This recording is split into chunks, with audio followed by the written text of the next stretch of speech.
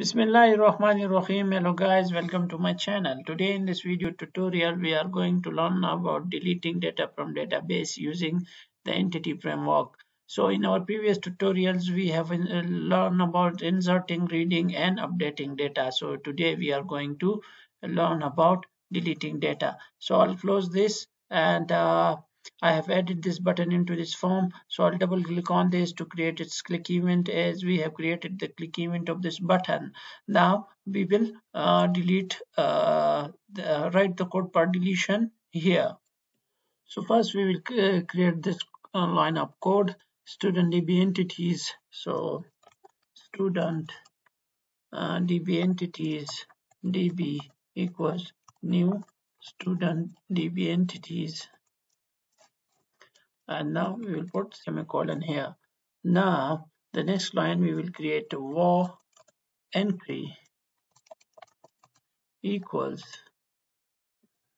db dot entry, and here we will pass in this st model.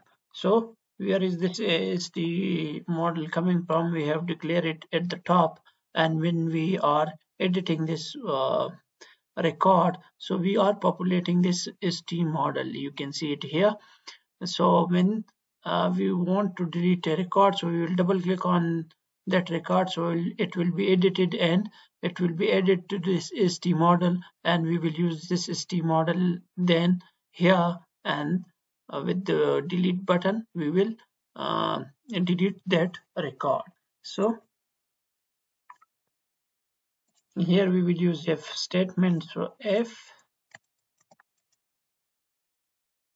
entry dot state equals uh, EntityState dot detach,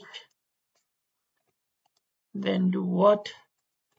Come here, db dot st tables dot attach, and here we will pass in the st model, and now I'll put semicolon. Now we will use db dot st tables dot remove, and here we will pass in this st model again.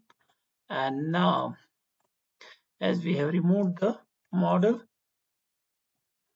now we will save the data, the changes. So db dot save changes, and now I'll put semicolon here, and now we will repopulate our data grid view. So I'll use this, and now I'll put semicolon. So now our code is complete. So if I run this application right now, and now if I double click on this record number 7, so it is here, and now if I delete this, now you can see record number 7 disappears.